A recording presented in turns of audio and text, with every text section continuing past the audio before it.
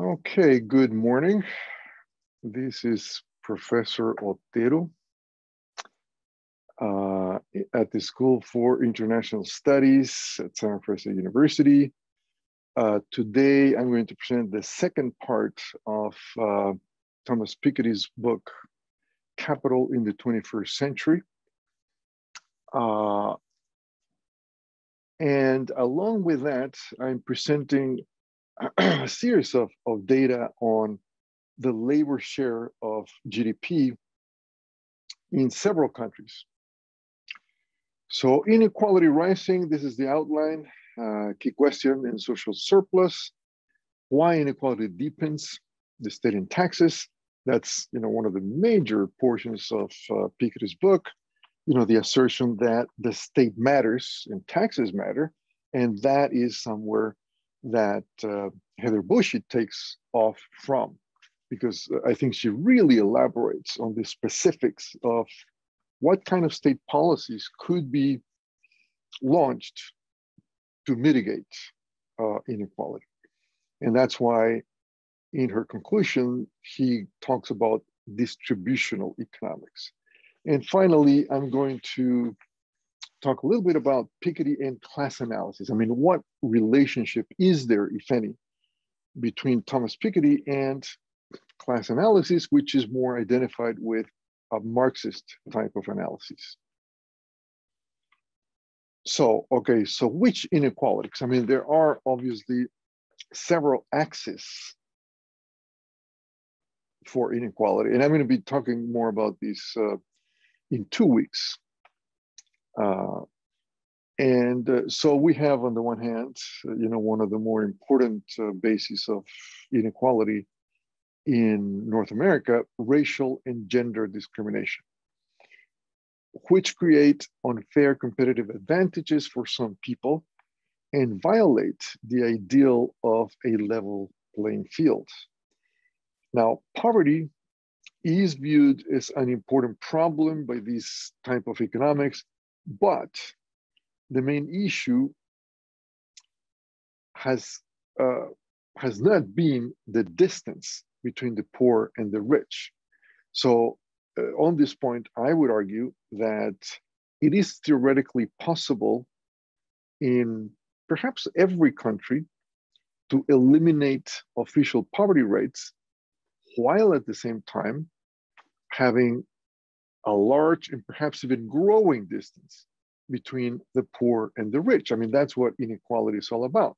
And if inequality is deepening, well, what that refers to is this growing distance between the poor and the rich. And that is a problem because that means that the rich are not only becoming richer, but they're also becoming more powerful. And if the rich become so much more powerful, that means that they will likely also control not just economic power, but also political and social power.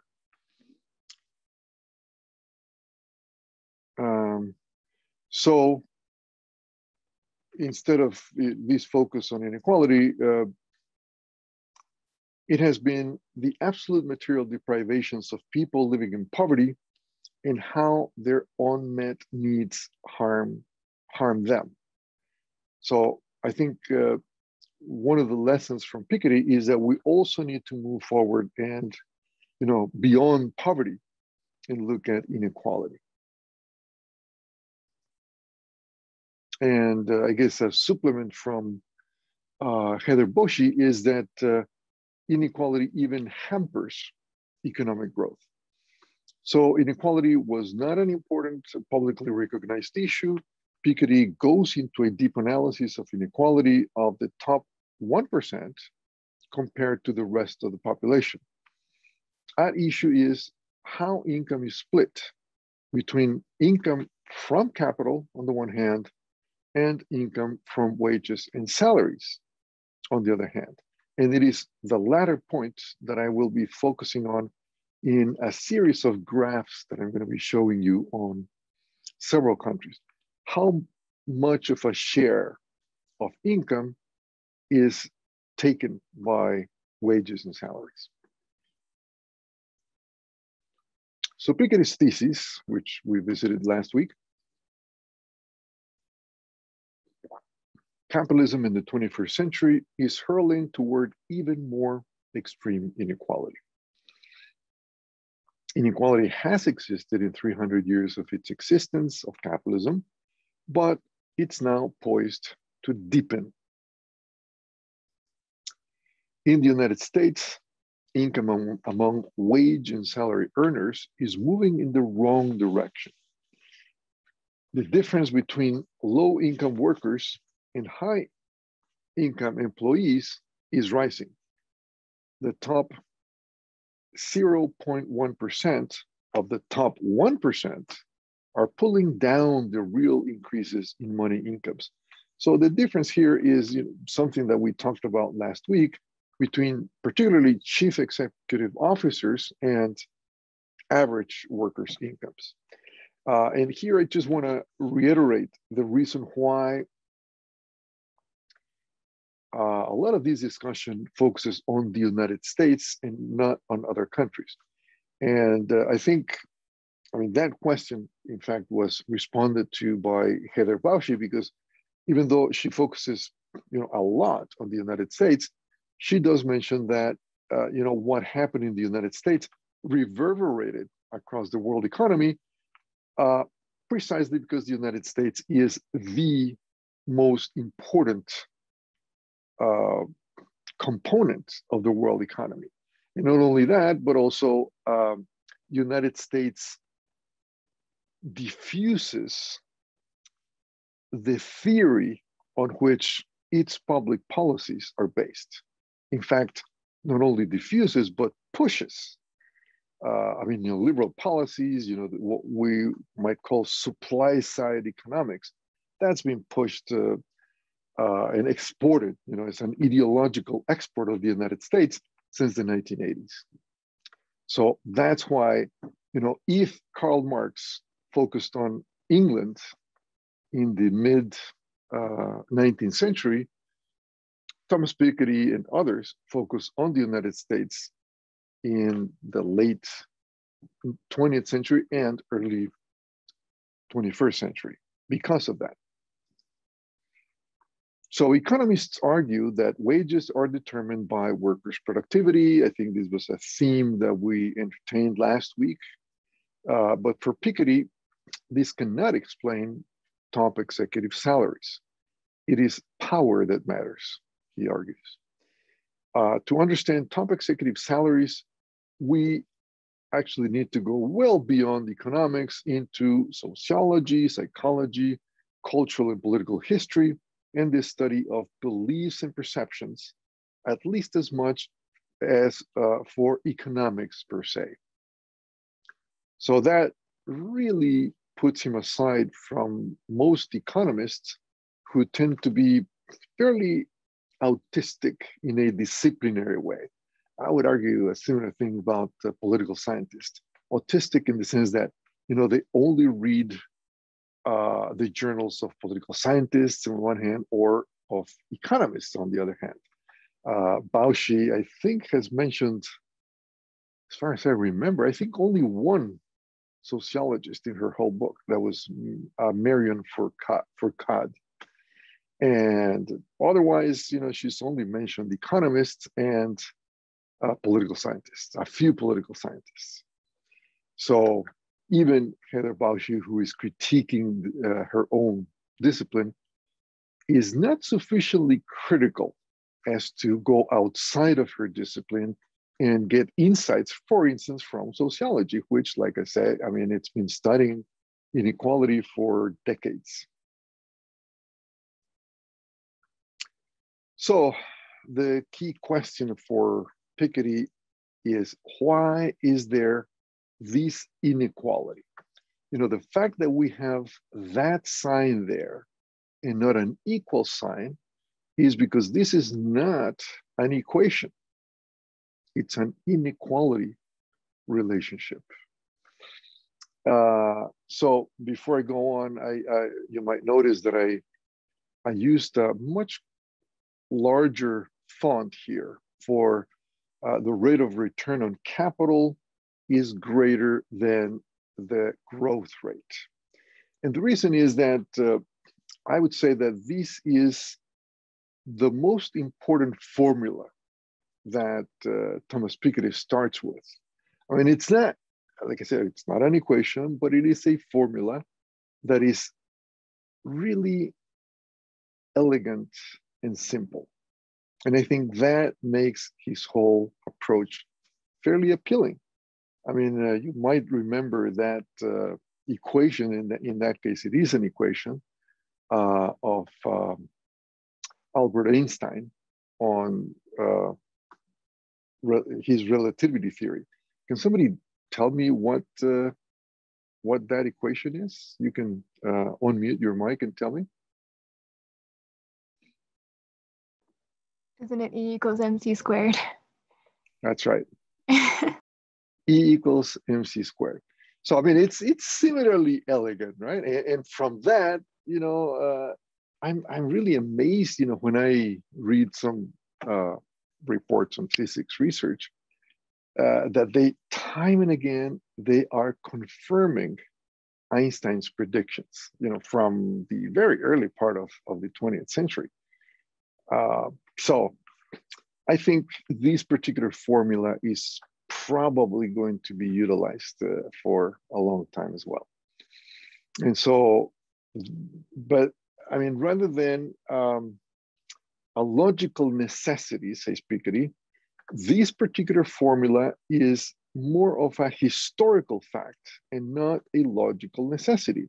And what he means by that is that, yes, this formula describes what's been happening in the history of capitalism, but if it is not a logical necessity, that means that it's possible to change it, right? How? Well, with state intervention. That's the key. So why inequality deepens? It is because of the capital to income ratio. So this is the structural basis for the distribution of income. All other things being equal, for a given return on capital, the higher the capital income ratio, the higher the proportion of national income to wealth holders. So I guess in policy terms, these causal relationship with inequality can also quite possibly give us the clue on how to reduce and perhaps eventually even eliminate inequality.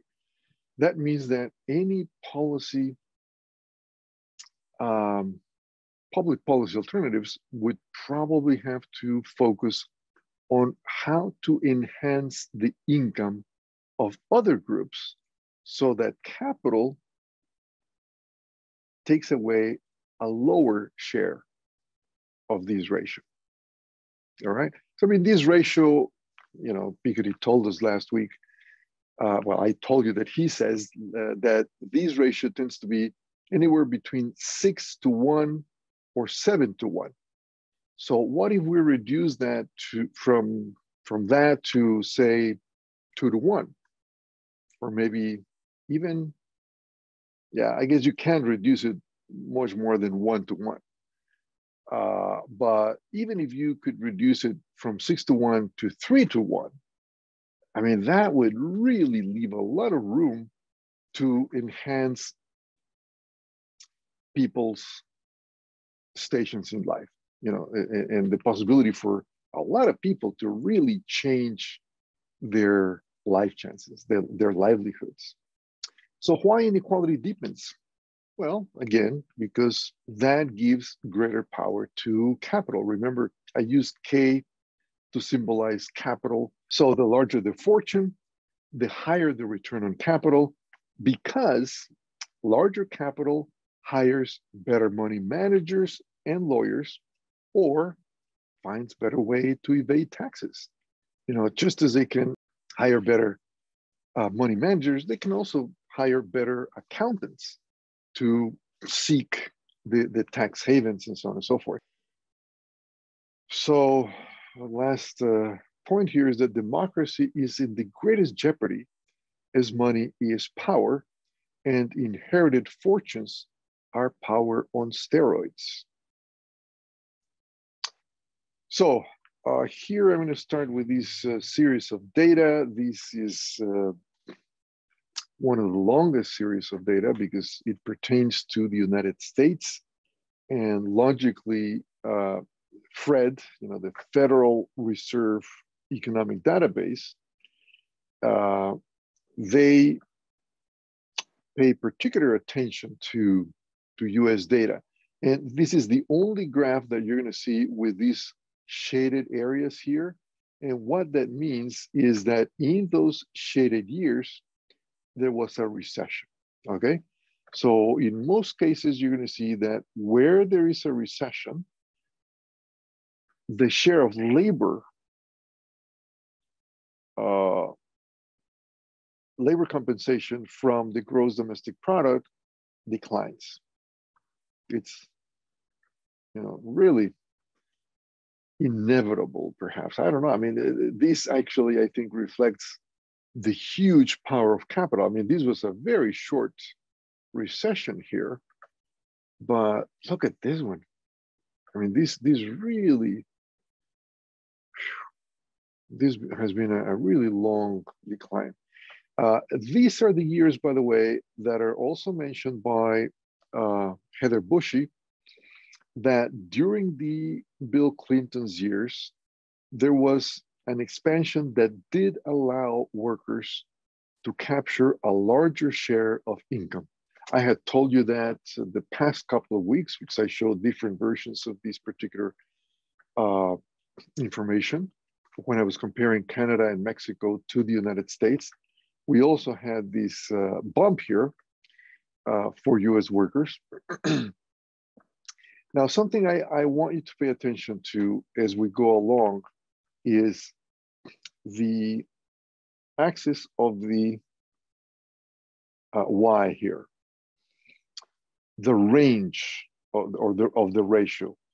US workers never have captured in this time series quite as much as 65% of the share of the GDP.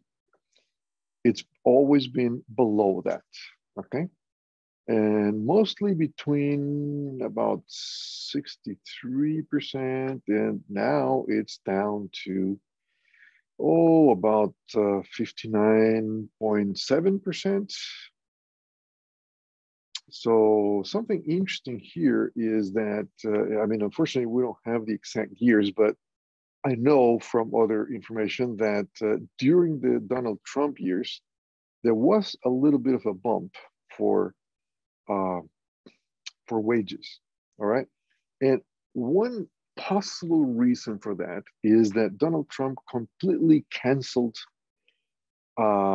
immigration, almost completely. I mean, if there used to be, let's say, 800,000 migrants into the US, there were well below 50,000 migrants going during the Donald Trump years. And so that generated labor scarcity. And so by the sheer forces of supply and demand, workers were able to command better wages during that time. But still, I mean, well below the better times for labor. I guess the best time for labor was the late 1960s. And it kind of continued into the 70s, but after the mid 1970s, there's a continued decline with that bump during the Clinton years, etc. Something that I was kind of surprised about is that Canada started out in the highest level of labor compensation in the GDP, or share of labor compensation in the GDP, at above 75%. I mean, it's actually, more than 77% in this year, before the 1975. And after that, it's gone down. I mean, it went up a bit right before the start of NAFTA, actually. But after 1994, well, even before then, I guess 1993 or so, the share of labor compensation in GDP for Canada in current national prices started to go down. And, you know, it hit this level, which is below 66%. So if you notice, I mean, that's about 11 percentage points less than the top. So if anything, globalization has not been great for workers. If, you know, this is an okay measure of how workers have fared. It is quite possible, though, and so let's not be deceived by something that is quite possible, that workers with their income have been able to buy a lot more stuff, you know, a lot more t-shirts, TVs, even cars and so on. But that's because, you know, a lot of that stuff has become cheaper because of globalization, right? But the question that we're addressing in this class is inequality. Are workers, besides being able to buy more stuff, are workers more or less powerful vis-a-vis capital? For Mexico, Mexico is a very sad case for me because look how low it starts, you know, at you know, around 43%, and it goes so much lower to 36%. And there is clearly also a NAFTA effect. I didn't bother, you know, downloading the data before 1993 because it was just a flat line, you know, and maybe that fine line means that they don't have the data there either. But I guess it's not coincidental that Fred became more interested in Mexico, you know, right before the start of NAFTA. And so that's when they start to capture all this information. And by the way, the sources are usually these two universities, University of Groningen and University of California, Davis. So, and yet, I mean, all that data is deposited in the Federal Reserve Economic Database, and you can construct, I mean, you can download, you know, like a PDF or type of file or a PPT type of file, you know, for PowerPoint, or you can download the data for Excel and so on. It's extremely useful. You know, a lot of economists use these databases. Piketty's conclusions. The world to come may well combine the worst of the past two worlds. I mean, you know, Piketty is very dire. He is very pessimistic in his conclusions. And the two past worlds, so very large inequality of inherited wealth on the one hand, and very high wage inequalities in the form of chief executive office compensations, in this case, justified in terms of merit and productivity, which Piketty thinks are claims with very little factual basis, as noted. Meritocratic extremism can thus lead to a race between supermanagers on the one hand and rentiers on the other hand, to the detriment of those who are neither. So rentiers are the people with the most inherited wealth who are rent seekers. I warned you about that difference, you know, in the way of using the word rent, which can be for, you know, like when you rent your apartment, etc. But there's also the sense used in economics as, you know, rent seeking, which means, as Boshi very well defined it, as seeking a profit above and beyond the average rate of profits. All right, so that would be rent, a super profit. And so obviously, if we are left between these super managers who are making, hundreds of times more than average workers and rent seekers, then that is going to be to the detriment of everybody else.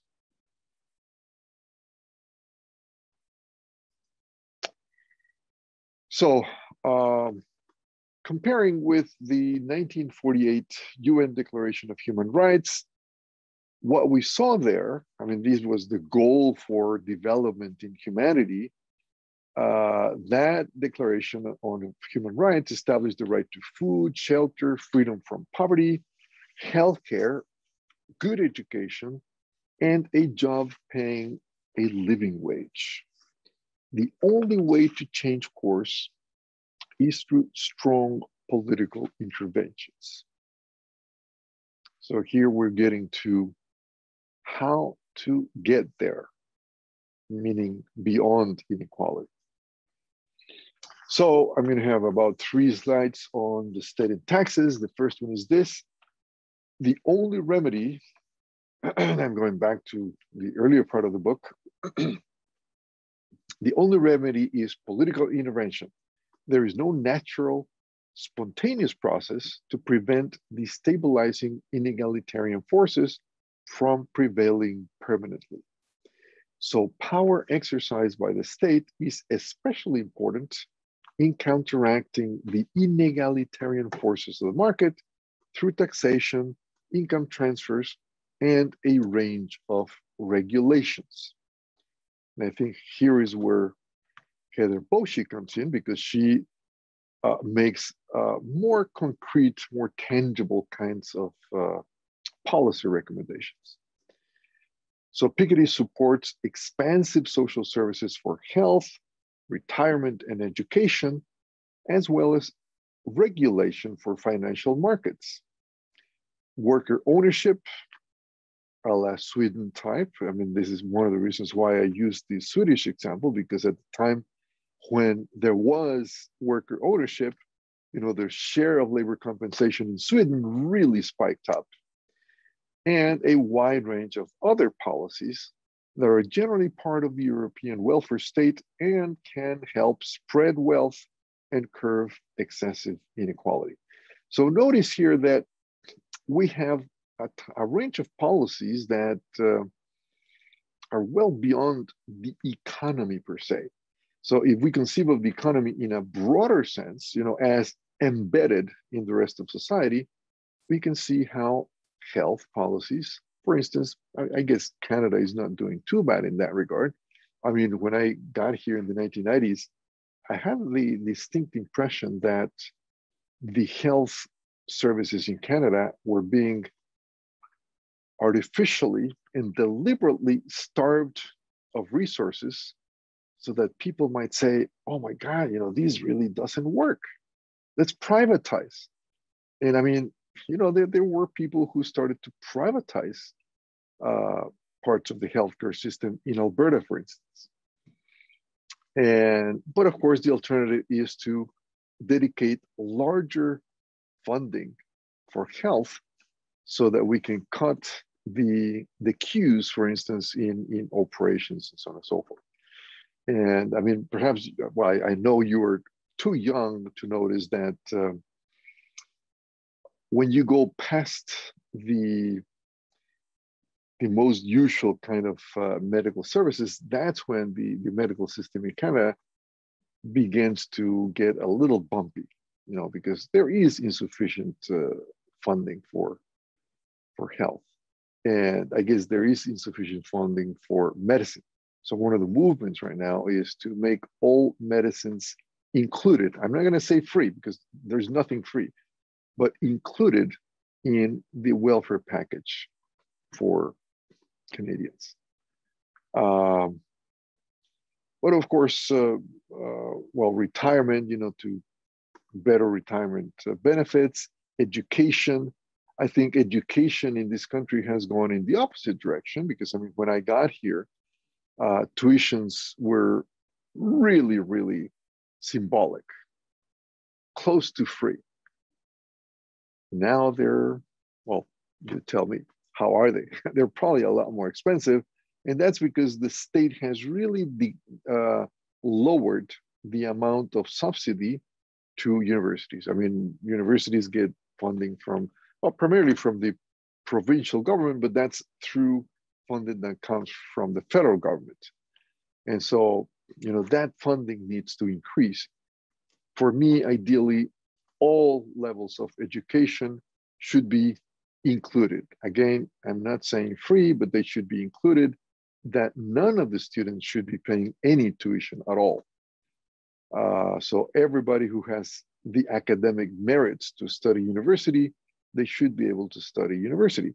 And I mean, one of the, I would say, very perverse trends that have happened is that careers like medicine or law or business, which are considered the kinds of majors that will lead its graduates to earn more, they're made more expensive.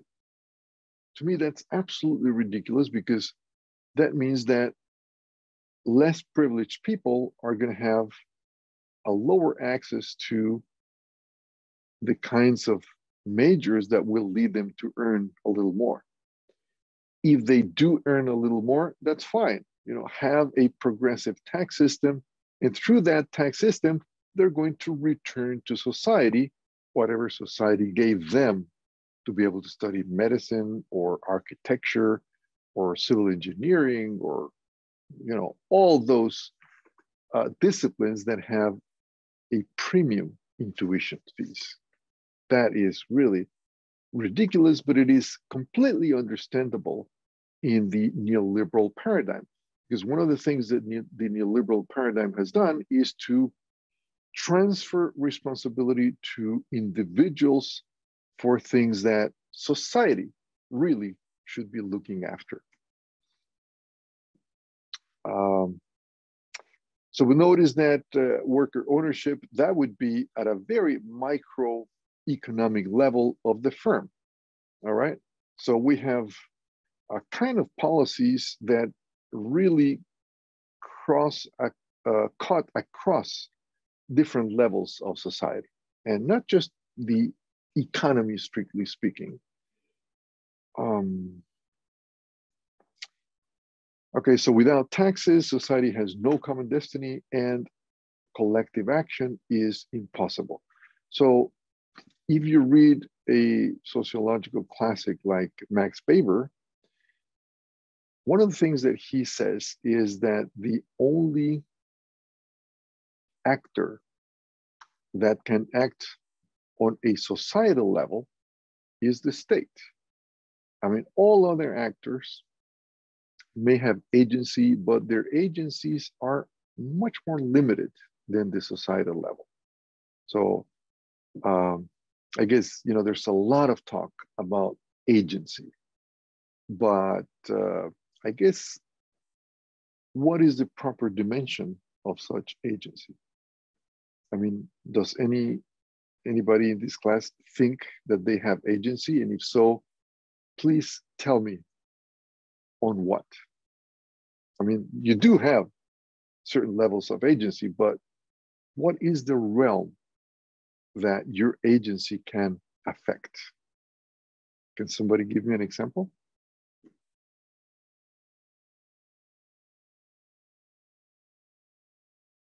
Like the private realm, like what you do with your life and your choices, like who your partner is, or like what your, I guess to an extent, what your job is. Yeah, I mean, you can also choose to not go to university, but if you do choose to go to university, you can choose to go to Simon Fraser, or you can choose to go to UBC, or, I mean, you do have a number of choices, right? But those choices will affect primarily your own individual life chances and what is going to be your station in life. But whatever you choose, it's not necessarily going to change society. So when we're talking here about inequality on a societal level, what we need is a social transformation that only a societal level actor can change.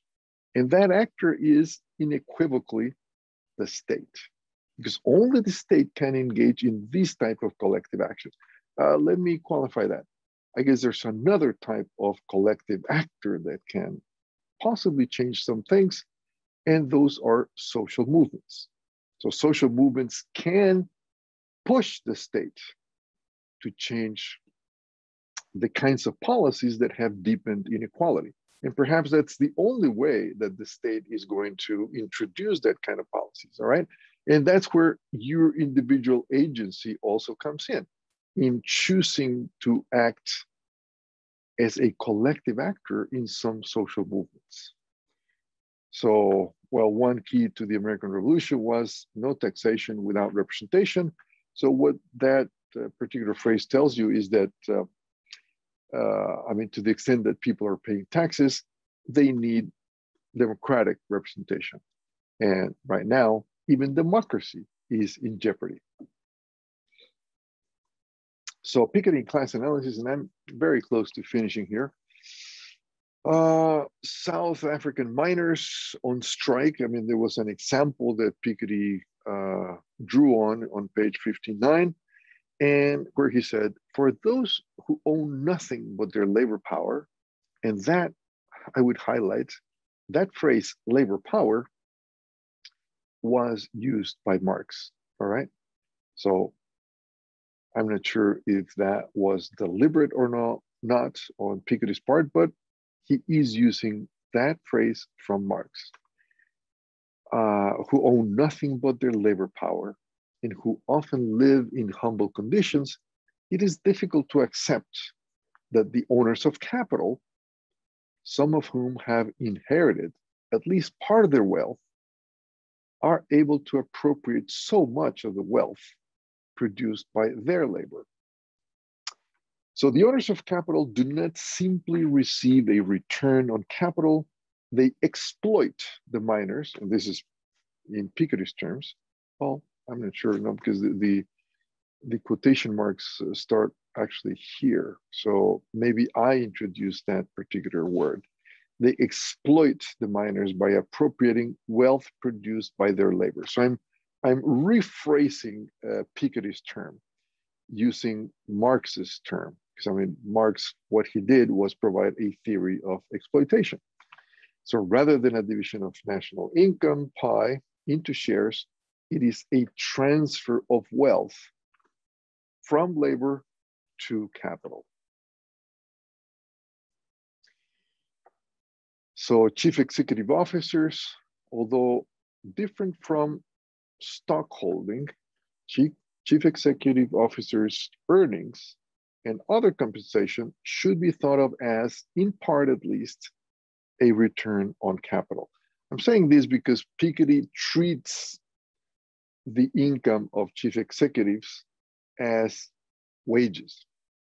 And I think that's just plain wrong, because a lot of the income that chief executive officers receive is actually in the form of capital, because I mean, they receive shares, and to that extent, they become members of the capitalist class. So I'm just introducing some nuances from the perspective of class analysis to Piketty's theory. So if we want to really understand and even alter what's going on as inequality creates social and economic distance between the poor and the rich, we must go beyond income and wealth trends to identify the class relations that generate escalating economic inequality. And it is those class relations that also need to be addressed. And one way to address them is, for instance, with worker ownership in firms, devising ways of expanding ownership in firms.